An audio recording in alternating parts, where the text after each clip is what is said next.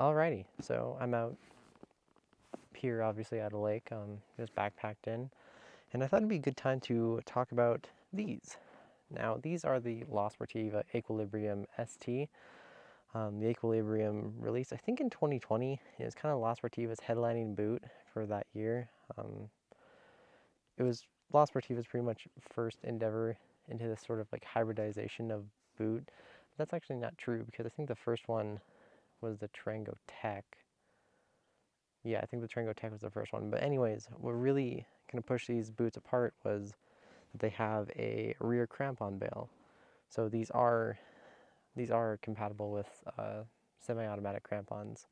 So if you have like summertime mountaineering objectives that just deal with a little bit of snow, these are really great boots. They also highlight them as like trekking boots, and that's primarily where I've used them for, is trekking. Don't mind me, there's just another pine cone.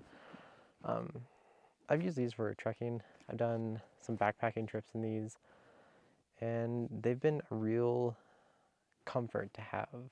I think the first trip I actually really did in these, it was like a 40-mile round trip into the backcountry, and I didn't even take time to prepare these boots. I didn't even break them in. I just did the whole 40-mile trip and came out, and I didn't even have a single blister. I was really happy with these. And there's a couple features that made them so comfortable. A big thing with these is, I mean, as you can kind of tell, they look high tech, and they kind of really are. They have this new technology with Vibram. Yeah, with Vibram. And it basically, they put like some sort of like foam and cushion within the lugs.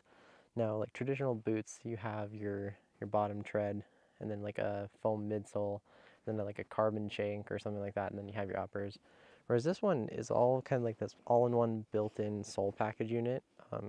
La Sportiva kind of developed this technology, and it's pretty unique towards La Sportiva. It's got like a hard like TPU shell almost going all the way from the rear crampon bail all the way from the toe cap, but it's all like one piece into the whole lugs.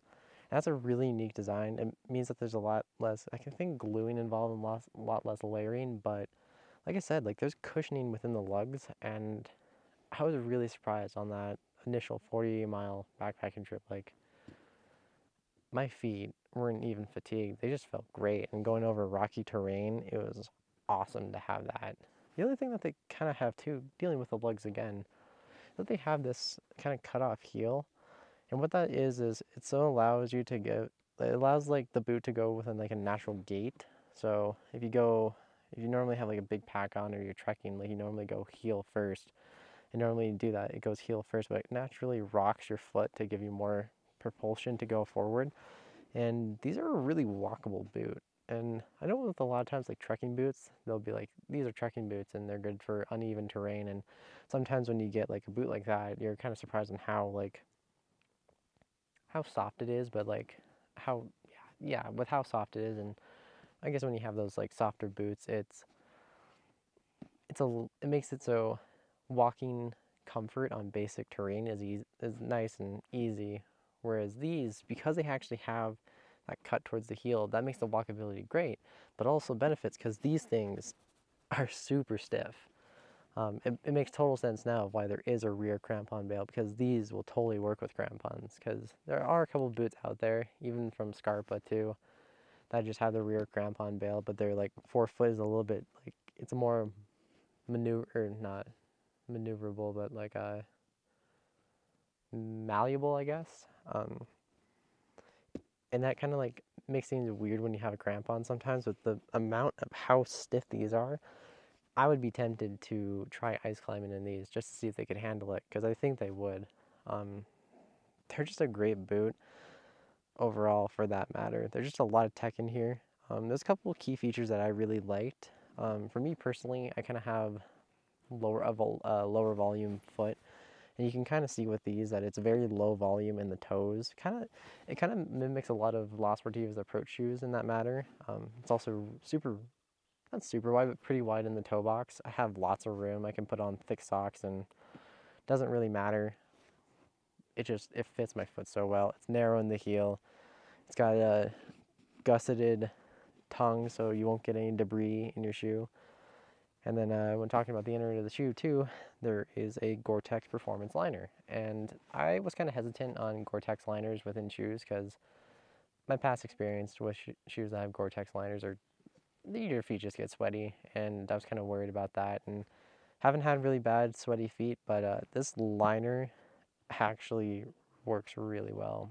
Again, on that first initial breaking of the boots with a 40-mile trip, we got rained on a lot of the days, and mine were like the last boots to finally soak in, that they were kind of damp in the boot, but like they had been hiking through vegetation that was just all wet and going through rainstorms, and they handled that and stream crossings, like they handled that for like I think 3 or 4 days, and then it was only like on like the end of the fourth day where they got a little damp. So the Gore-Tex Performance liner in these works really well. The other fact too that's a feature that works really well is the outsole compound. I'm not too sure, but I think it is the Vibram Mont compound. And this is the compound that they use in all their mountaineering boots, which makes sense because the Equilibrium is kind of that like hybridization of a mountaineering boot and like a trekking boot. Works really well, but you get a really bomber sole package, just the rubber in it. It's super durable. I put a lot of miles on these, and they don't really look like they've been worn that much. I'm really surprised. They do also kind of have talking about this, they do also kind of have a weird heel pattern. It's kind of big gapped, and I thought I'd get a lot of rocks in there. I don't get a lot of rocks. I mean, that pine cone was in there, so you might get pine cone stuck in there, but it actually clears a lot of the debris really well, and it gives you a good amount of like traction when you're going over, I don't know, loose terrain or something like that. They're by far my favorite boots that I've ever had. I've had a couple of pairs of backpacking boots and stuff like that before. I've had Zamberland boots, and they're all right. Definitely really like these. They just have a lot of cool features. They're well worth it, and you can find something within that. You can find it whatever you need with the Equilibrium. You can kind of just get what you need. They make this shoe in a leather version. They also make it in a gaitered version where it's got like a full kind of, I think it's like a probably half zip gaiter. It's got a bow dial for its tightening system. So yeah, they have a leather version, they have a synthetic version, and they have another synthetic version that has a built-in gaiter. That one's more, I think, more going towards the more mountaineering aspect of the Equilibrium line, but both the leather version and the synthetic version are fully capable. The synthetic uppers on these have actually they've worn really well. At first I was kind of hesitant with synthetic boots because I know synthetic boots where your toes are kind of going up and they pinch the fabric. Synthetic boots and synthetic shoes for that matter, they have a tendency to wear out on the edges really quick. And when I was kind of hesitant to get synthetic boots at first, but then once I got them, I mean, it's the same material that's on any of their mountaineering boots, whether it be like the G5 or the G2. It's just very bomber uppers. They're not going to rip or do anything with regular use. You'll have to really beat them through to get any sign of wear. They're just a great shoe from Sportiva. One of my favorite shoes, and I'm actually pretty excited here pretty soon, is that the G-Tech will be coming out, and that is using the same last as the Equilibrium. So if you're like me and you've got a low volume foot and kind of a wide foot, you just like that extra toe room, the Equilibrium is one of the best boots for you. And yeah, that's all I have. Hope you guys enjoyed the video. Keep on the lookout for more reviews.